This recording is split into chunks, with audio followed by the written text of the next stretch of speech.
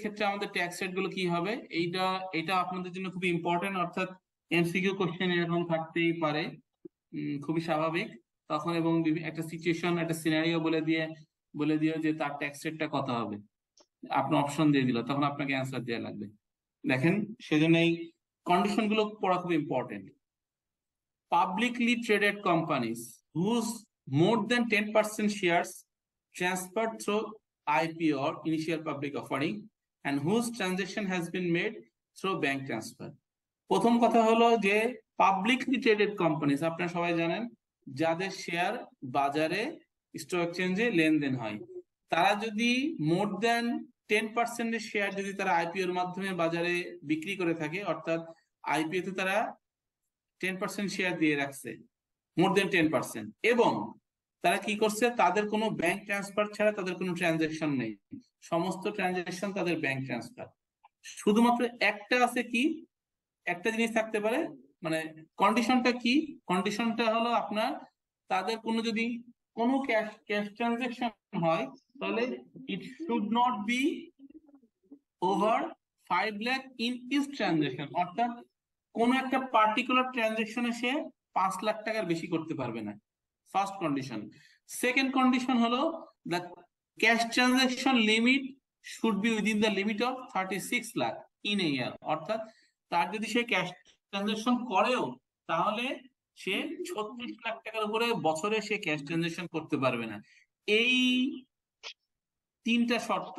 প্রথম শর্ত হলো যে তার 10% শেয়ার সে হলো আইপিওর মাধ্যমে বাজারে সে তার ইয়ে করা আছে, বাজারে দেওয়া আছে, অর্থাৎ আপনার বাজারে লেনদেন হচ্ছে। সেকেন্ড ওয়ান হলো তার ব্যাংক ট্রান্সফার সে করে, তার সমস্ত ট্রানজাকশন সে ব্যাংক ট্রান্সফার করে।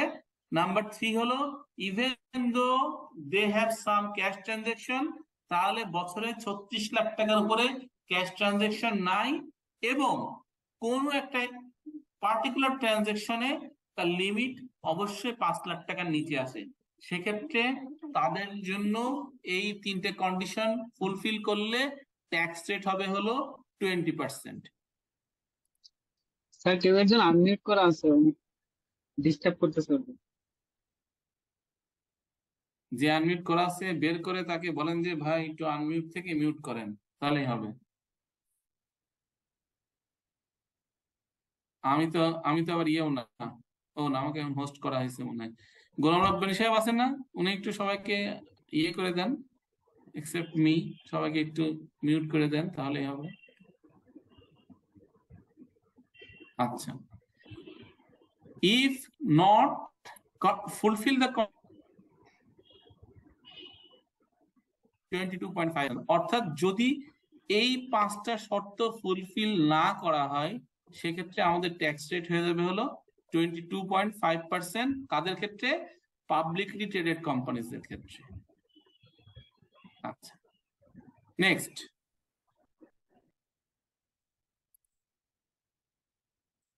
মানে আপনাদের এত চ্যাট বক্সে ইমেল আইডি দেওয়ার দরকার নেই, আমি আপনাদেরকে আপনাদের গ্রুপের জাস্ট ইমেল আইডি দিতে বলছি।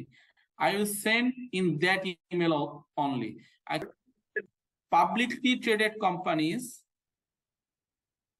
whose at least 10% share or less through transferred through initial public offering, অর্থাৎ তাদের সর্বোচ্চ 10% অথবা 10% এর নিচে। আমি এর আগের কথা বললাম যে 10% or more, সেক্ষেত্রে কি হবে? আচ্ছা, এখন বলতেছি যে 10% অথবা তার নিচে, সেক্ষেত্রে আপনার তার ট্যাক্স রেট হবে হলো 22.5%, but the condition are the same. All the transactions should have been made through bank transfer. No cash transaction in a year has been made over 36 lakh taka, and in each transaction the transaction limit would be less than 5 lakh. Then the company should be able to enjoy the tax rate of 22.5%. If not fulfill the condition as prescribed, then the tax rate would be 25% on total taxable income. আচ্ছা, number 3, one person company. আপনার এই কোম্পানির নাম শুনছেন কিনা জানি না। ইট ওয়াজ introduced in last 2 years back in 2021। যে আগে আমাদের তো কোম্পানিজ অ্যাক্ট অনুসারে বলা হতো যে অ্যাটলিস্ট 2জন শেয়ার হোল্ডার থাকতে হবে, বাট এখন ওয়ান পার্সন কোম্পানি, অর্থাৎ একজনই মাত্র শেয়ার হোল্ডার, এইভাবে কোম্পানি এখন ফর্ম করা যেতে পারে। অর্থাৎ 100% আপনি শেয়ার হোল্ডার হিসাবে আপনি কোম্পানি করতেই পারেন, কোনো সমস্যা নেই। সেক্ষেত্রে কি হবে, সেক্ষেত্রে ওই যে সেম কথা, আপনার কন্ডিশনস দুইটা, একটা সেটা হলো যে 5 লাখ টাকা পর্যন্ত ট্রানজেকশন হবে ক্যাশ ট্রানজেকশনের ক্ষেত্রে, অর্থাৎ 5 লাখ টাকার বেশি ক্যাশ ট্রানজেকশন একটা সিঙ্গেল ভাউচারের মাধ্যমে হতে পারবে না। এবং in a year it does not exceed 36 lakh in a ইয়ার, তাহলে শুধুমাত্র তার ট্যাক্স রেটটা হবে হলো 22.5%। If not fulfil the conditions as mentioned, then the tax rate would be 25%. Next, non publicly traded companies, অর্থাৎ যে সমস্ত কোম্পানির শেয়ার বাজারে লেনদেন হয় না, এবং শুধু পাবলিক না, প্রাইভেট কোম্পানির ক্ষেত্রে, সেক্ষেত্রে কি হবে, সেক্ষেত্রে আমার ট্যাক্স রেট হবে হলো 27.5%। বাট ওই সেম কন্ডিশন যে ক্যাশ ট্রানজেকশন 36 লাখ টাকার বেশি হতে পারবে না ইন ইয়ার, 5 লাখ টাকা পর্যন্ত কোনো ইজ ভাউচারে পেমেন্ট করতে পারবে না বেশি, তখনই তার ট্যাক্স রেটটা হবে হলো 27.5, অর্থাৎ 27.5%। বাট যদি কন্ডিশন ফুলফিল না করতে পারে, সেক্ষেত্রে তার ট্যাক্স রেট হয়ে যাবে হলো 30%। ওকে। Bank, insurance and other financial institution except merchant banking, যদি পাবলিকলি লিস্টেড না হয়, তাদের ক্ষেত্রে ট্যাক্স রেট হবে হলো 40%। অর্থাৎ ব্যাংক, ইন্স্যুরেন্স এবং আদার financial institution, that means non BFI, non banking financial institution, যেগুলো সবাই যে আপনার এগুলো আছে, কি বলে, বিভিন্ন এই যে লঙ্কা বাংলা ফাইন্যান্স, হাবিজাবি, তারপরে আপনার আইডিএলসি ফাইন্যান্স, এসব জায়গার ক্ষেত্রে আপনার ট্যাক্স রেট হবে হলো 40%, including bank. But merchant bank আলাদা। মার্চেন্ট ব্যাংকের ক্ষেত্রে আমাদের ট্যাক্স রেট হবে হলো 37.5%, এখানে মেনশন করা আছে। For merchant bank 37.5%. I don't know about whether merchant bank has been listed or not. If it is listed, the tax rate would be 37.5%. অর্থাৎ both listed এবং নন লিস্টেড এর ক্ষেত্রে মার্চেন্ট ব্যাংকিং এর ট্যাক্স রেট would be 37.5%. আচ্ছা। Bank, insurance and other financial institution except merchant bank, যারা publicly listed, অর্থাৎ যাদের share বাজারে লেনদেন করা হয়, তাদের ক্ষেত্রে ট্যাক্স রেট হবে হলো 37.5%. Cigarette, জর্দা, chewing tobacco, gul or any other smokeless tobacco product manufacturing companies, এবং ম্যানুফ্যাকচারিং কোম্পানির অথবা ম্যানুফ্যাকচারার স্ট্যাটাস যাই হোক না কি জন্য, whether it is individual, whether it is company, whether it is firm, whether it is association of person, and irrespective of listing, অর্থাৎ সে listing হোক, পাবলিকলি লিস্টেড হোক আর না হোক, তাদের ক্ষেত্রে ট্যাক্স রেট হবে হলো 45%। আপনারা জানেন বিএটিবি অর্থাৎ ব্রিটিশ আমেরিকান টোবাকো কোম্পানি হলো লিস্টেড কোম্পানি, বাট তাদের ক্ষেত্রে ইভেন দো দে আর লিস্টেড, তাদের ট্যাক্স রেট কিন্তু 45%, বিকজ অফ তারা হলো টোবাকো ম্যানুফ্যাকচারিং কোম্পানি। সেই জন্য not only that, for the cigarette, jorda, chewing tobacco, gul এবং আদার স্মোকলেস ম্যানুফ্যাকচারিং অর্গানাইজেশনের ক্ষেত্রে আরো একটা ট্যাক্স আছে। সেই ট্যাক্সটা কি? Surcharge in addition to above tax is applicable on business income, অর্থাৎ তাদের যে বিজনেস ইনকাম হবে তার উপরে তারা আরো 2.5% ট্যাক্স দিবে, which is called a surcharge. অর্থাৎ আপনি যে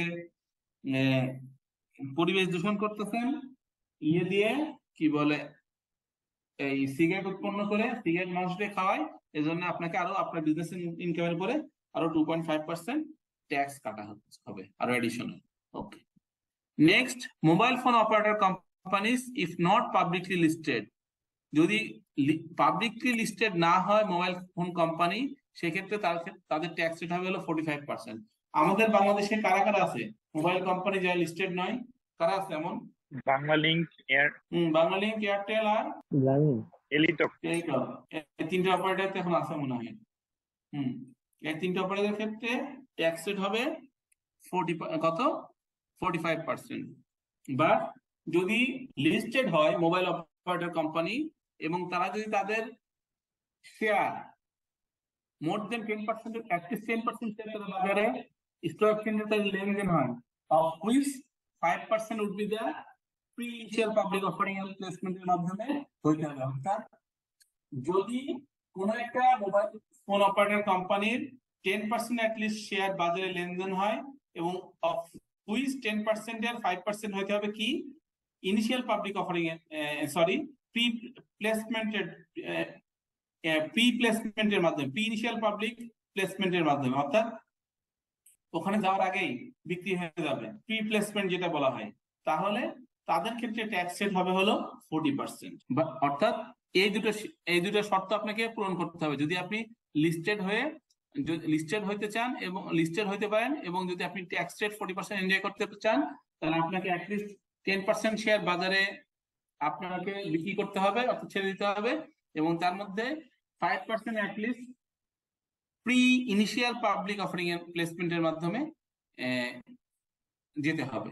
তাহলে শুধুমাত্র আপনি এই ট্যাক্স রেটটা এনজয় করতে পারবেন।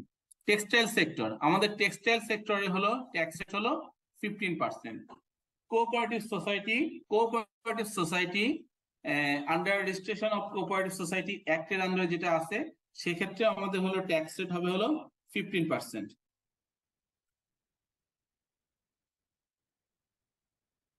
ডিভিডেন্ড ইনকামের উপর আমাদের ট্যাক্স রেট হলো 20%।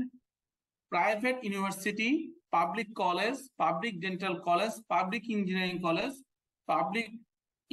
Public college engaged in study in information and technology, সেক্ষেত্রে আমাদের ট্যাক্স রেট হবে 15%।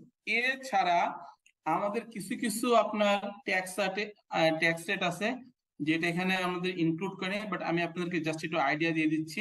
সেটা হলো এক্সপোর্টার, সমস্ত এক্সপোর্টার ক্ষেত্রে আপনার হলো কোম্পানির ক্ষেত্রে ট্যাক্স রেট হবে 10%, বাট এটা মনে রাখতে হবে যে তারা লিড সার্টিফাইড হতে হবে, লিড সার্টিফাইড ফ্যাক্টরি তাদের থাকতে হবে। যদি লিড সার্টিফাইড ফ্যাক্টরি না থাকে সেই ক্ষেত্রে তার ট্যাক্স রেট হবে হলো 12%। এটা এসআরও 210 26 জুন 2023 এর মাধ্যমে আপনার এটাকে করা হয়েছে, এই আর কি। আচ্ছা, এছাড়া আছে হলো হ্যাচারি, পোল্ট্রি এন্ড ফিশার্স, এটা হলো 1/6/2022 অর্থাৎ 1 জুন 2022 এসআর এর মাধ্যমে। দেখা যাচ্ছে না। কি দেখা যাচ্ছে না? মানে স্যার আপনি এখন যেটার কথা বলতেছেন ওটা তো দেখা যাচ্ছে। আমি যেটা কথা বলছি সেটা তো এখানে নাই, কিভাবে আপনাদেরকে দেখাবো? ও আচ্ছা, সরি স্যার। সেজন্য শুনতে হবে তো আমি কি বলছি। আমি বলছি এটার বাইরে আর একটা ট্যাক্স রেট আছে যেটা আপনার জন্য খুব একটা প্রযোজ্য না, বাট আপনারা একটু জেনে রাখেন। আচ্ছা, যেটা বলছিলাম যে হ্যাচারি, পোল্ট্রি এন্ড ফিশারিজ এর ক্ষেত্রে আপনার ফার্স্ট 10 লাখ টাকা পর্যন্ত এক্সেমশন আছে, পরবর্তী 10 লাখ পর্যন্ত 5%, নেক্সট 10 লাখ টাকা পর্যন্ত 10%, এবং ব্যালেন্স অ্যামাউন্টের উপরে 15%, অর্থাৎ 5, 10, 15 আছে এখানে স্ল্যাব করা আছে। এটা হলো হ্যাচারি, পোল্ট্রি এবং ফিশারিজ এর কোম্পানির ক্ষেত্রে স্পেশাল ট্যাক্স রেট। আচ্ছা, এরপরে আছে হলো আমাদের advance tax of the owners of A private car, অর্থাৎ আপনারা জানেন কিছুক্ষণ আগে আপনারা বলতেছিলেন যে যখন আমরা গাড়ির ফিটনেস করতে যাই অথবা গাড়ি রিনিউয়াল করতে যাই আমাদের একটা ট্যাক্স দিতে হয়। সেই ট্যাক্সটা কত? এই ট্যাক্সটা হলো আমাদের এই যে এখানে আমরা চার্টটা দিয়ে দিছি, up to 1500 CC or 75 kilowatt for each motor car আর জিপের ক্ষেত্রে 25,000 টাকা, আপ টু 2000 মানে 1500 সিসির উপরে, বাট 2000 সিসি পর্যন্ত, অথবা 100 কিলোওয়াট 75 সিসির উপরে, 75 কিলোওয়াটের উপরে এবং 100 সিসি 100 কিলোওয়াট পর্যন্ত ইস মোটর ভেহিকেলের জন্য পার অ্যাডভান্স ট্যাক্স হলো পার কার অথবা জিপের প্রতি 50,000 টাকা। Up to for crossing 2000 CC up to 2500 CC, অথবা ফ্রম 101 কিলোওয়াট টু 125 কিলোওয়াট পর্যন্ত ইস মোটর আর কার অথবা জিপের ক্ষেত্রে 75,000 টাকা হলো আমাদের advance tax. for up to 3,000, that means from 2,501 cc to 300 cc or 100 26 kilowatt two 150 kilowatt পর্যন্ত ইস মোটর কার অথবা জিপের ক্ষেত্রে 1,25,000 টাকা আমাদের পার ইয়ার অ্যাডভান্স ট্যাক্স। আবার আছে up to 3,500 CC or 75 kilowatt পর্যন্ত ইস মোটর ভেহিকেলের ক্ষেত্রে 1,50,000, আর মোর দেন 3,500 সিসি এবং মোর দেন 175 কিলোওয়াটের ক্ষেত্রে ইচ মোটর কারের ক্ষেত্রে আমাদের অ্যাডভান্স ট্যাক্স হবে হলো 2 লাখ টাকা। আর মাইক্রোবাসের ক্ষেত্রে পার মাইক্রোবাস আসবে আমাদের ইরেসপেক্টিভ অফ আপনার সিসি আর কিলোওয়াট, ওখানে তো সিসি, ওখানে কিলোওয়াট হয় না, ওখানে সিসি হয়, সেখানে আমাদের ট্যাক্স রেট হবে হলো 30,000 টাকা। বাট মনে রাখতে হবে, যদি কোনো একজন ওনার তার যদি একের অধিক হলো ইয়ে থাকে, কি বলে, মোটর ভেহিকেল থাকে, তাহলে তার সেকেন্ড রেজিস্ট্রেশন করার সময় 50% হায়ার হবে। অর্থাৎ সে মনে করেন কারোর যদি একটা 1500 সিসির প্রথমে একটা গাড়ি থাকে 25,000 টাকা, সে অ্যাডভান্স ট্যাক্স দেয়, সে নেক্সট যদি আর একটা 1500 সিসির গাড়ি সে কিনতে চায়, তার ক্ষেত্রে তাকে ট্যাক্স পে করা লাগবে 25,000 প্লাস আর 50% হায়ার 12,500। অর্থাৎ তার সেকেন্ড কারের ক্ষেত্রে তার অ্যাডভান্স ট্যাক্স হবে হলো 37,500। আবার মনে করেন কার একটা 15,000 সিসি কার আছে, 25,000 টাকা দিয়ে সে ফার্স্ট কারের সময় সে রিনিউয়াল ফি দিছিল 25,000 টাকা, সে এখন একটা 3500 সিসির গাড়ি নিতে যাচ্ছে, তখন তার ক্ষেত্রে আপনার ইয়ে হবে ট্যাক্স, অ্যাডভান্স ট্যাক্স হবে হলো 2 লাখ প্লাস এর আরো 50% হায়ার, তার মানে 3 লাখ টাকা হবে যদি সে 3500 সিসির নতুন কোনো গাড়ি রিনিউয়াল তার নামে নিতে চায়, অথবা ফিটনেস সে যদি কিনতে চায় অথবা তার নামে এটা রাখতে চায়। আচ্ছা, আর যদি কোনো একজন ইন্ডিভিজুয়াল ট্যাক্স পেয়ার ক্ষেত্রে হয়, এটা হলো আসলে অ্যাডভান্স ট্যাক্স হয়ে যাবে এবং এই ট্যাক্সটা কারোর সাথে রিফান্ডেবল না। সে মনে করেন কোন একজন লোক, তার শুধুমাত্র আছে শুধু এই ট্যাক্স ইয়ে আছে, কি বলে, গাড়ির, সে তার শুধু গাড়ি আছে, গাড়ির বিজনেস, তার অন্য কিছু করে না, তার অন্য কোনো ইনকাম নেই, তাহলে তার এইটাকেই তার হলো আসলে তার ইয়ে হয়ে যাবে। যদি তার কোনো বিজনেস ইনকাম না থাকে, অন্য কোনো তার ইনকাম না থাকে, তাহলে এই যে তার অ্যাডভান্স ট্যাক্সটা সে পে করে আসলো, এটা তার রিফান্ডেবল হবে না। বাট তার যদি অন্য কোনো ইনকাম থাকে, তার সাথে সেই ট্যাক্সটা তখন রিফান্ড সে নিতে পারে।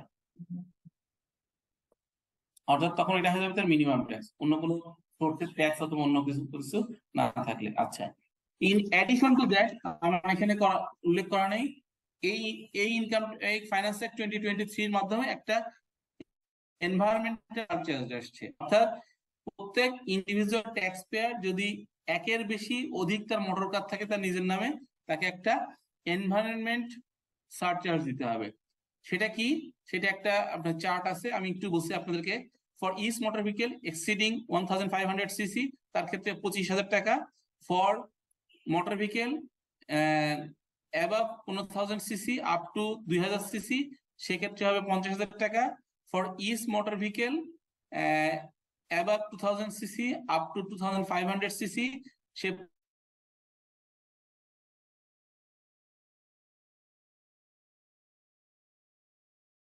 পর্যন্ত 75,000 টাকা। ফর ইচ সিসি, সেক্ষেত্রে vehicle above 3,000 CC up to 3,500 CC, সেখানে হবে 2 লাখ টাকা। এবং যদি কোনো মোটর ভেহিকেল 3500 টাকার বেশি ক্রস করে, সেক্ষেত্রে হবে তার 3,50,000 টাকা। এটা আমি ইনক্লুড করে আপনাকে পাঠিয়ে দিব। বাট এটা কখন কালেকশন করা হবে, এটা প্রত্যেকটা গাড়ির যদি হলো একের বেশি অধিক গাড়ি থাকে, তাহলে সেকেন্ড রিনিউয়ালের ক্ষেত্রে আপনার এই কার ফিটনেসের সময় এটাকে কালেকশন করা হবে। এবং এই এনভায়রনমেন্ট সারচার্জটা এটা অন্য কোনো ট্যাক্সের সাথে অ্যাডজাস্টেবল হবে না। অর্থাৎ এটা হলো আপনার সারচার্জ হিসেবে আপনাকে পে করে দিতে হবে। এটা আপনার রেগুলার ট্যাক্স আপনি যখন ক্যালকুলেশন করবেন, তখন এইটার সাথে কোনো এটার মাধ্যমে অ্যাডজাস্টমেন্ট করার কোনো সুযোগ নাই। অর্থাৎ এটা হলো এনভায়রনমেন্ট সারচার্জ। আপনি জানেন যে একে নতুন আইনে বলা হচ্ছে কার্বন সারচার্জ, কার্বন কর, এই আর কি। আপাতত আজকে আমাদের এই পর্যন্তই। নেক্সট ক্লাসে আমরা আশা করা যায় যে স্যালারি